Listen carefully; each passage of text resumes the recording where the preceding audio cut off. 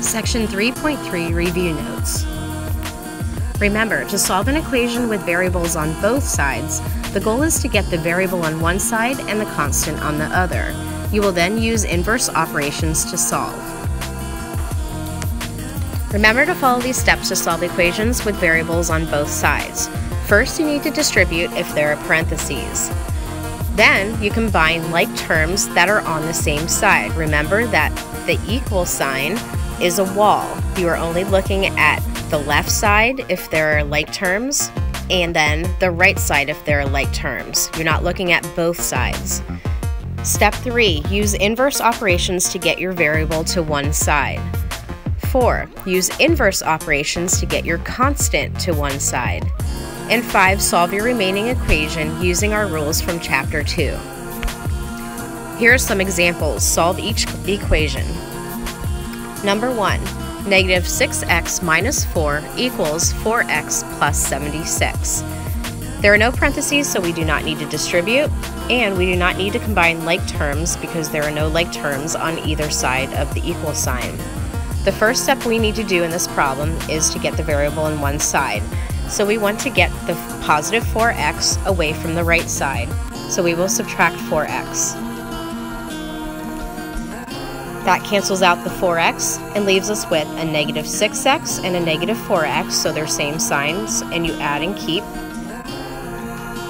Bring down the rest, minus 4 equals 76. Now we need to get the constant on the other side, so we're getting rid of the minus 4 by adding 4 to both sides.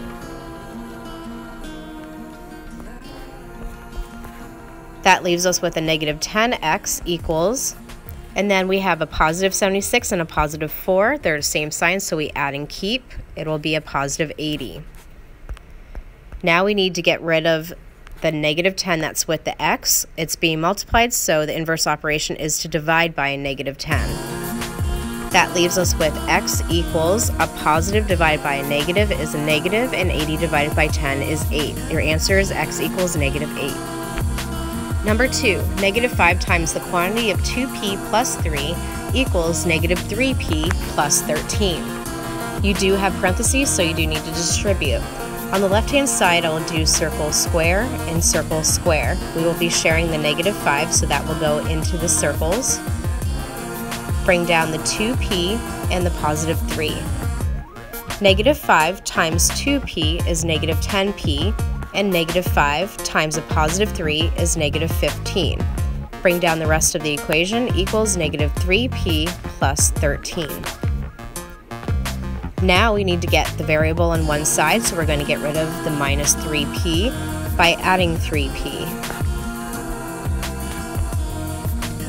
Then we have a negative 10p and a positive 3p. They're different signs, so we'll subtract. 10 minus 3 is 7p, and 10 was bigger, so we keep the negative sign.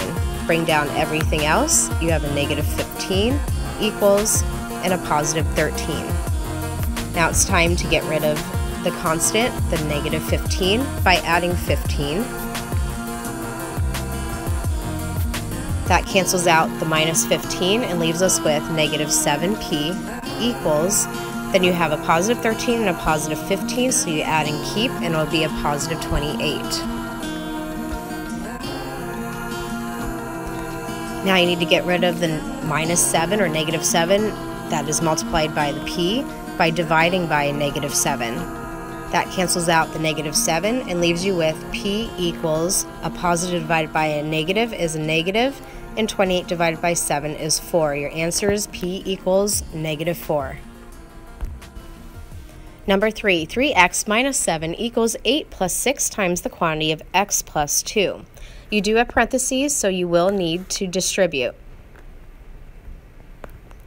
You can do circle square, and you will be sharing a positive 6. Then bring down your x and your positive 2. Positive 6 times a positive x is a 6x, and positive 6 times positive 2 is a positive 12. Bring down everything else, including the 8 that was in front of that, and you have 3x minus 7 equals.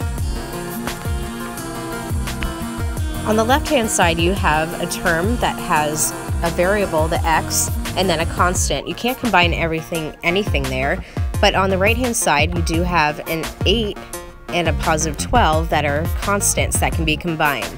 So I'll bring down everything else, 3x minus 7 equals, and we want to keep our variable first, so it'll be 6x. Now we combine the positive 8 and the positive 12 and get a positive 20. Now we want to get the variable on the left, so we have a positive 6x. We are going to subtract 6x from both sides. A positive 3x minus 6x are different signs, so we subtract 6 minus 3 is 3x, and 6 was bigger, so we keep the negative. Then we bring down the minus 7 equals the positive 20. Now we need to get the constant over on the right. We have a minus 7, so we're going to add 7 to both sides. That leaves us with a negative 3x equals 20 plus 7 is 27. I rewrote it here so we can work on it now since it was too crowded at the bottom. So now we're getting rid of a negative 3 that is multiplied times x, so we're going to divide by a negative 3. That's going to cancel out the negative 3 and leave us with x equals. A positive divided by a negative is a negative, and 27 divided by 3 is 9. Your answer is x equals negative 9.